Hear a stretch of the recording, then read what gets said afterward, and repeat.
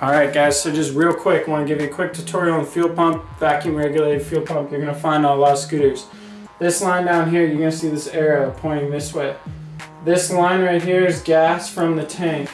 So make sure the filter's clean, make sure you're getting flow through here. You can disconnect it and suck on it, make sure there's flow. The gas from the tank is going to come up through here because of the engine vacuum right there. The engine vacuum is going to cause this fuel to flow through this fuel pump and out this side. If you disconnect this line right here and you kick the bike or start the bike and you're not seeing fuel through here, then there's either vacuum's not getting here enough, there's a crack in the tube, or there's a vacuum leak, or this fuel pump's bad. The internal diaphragms are bad. So you got fuel filter that isn't clogged, you have vacuum here and you're not getting fuel out here, the fuel pump's bad.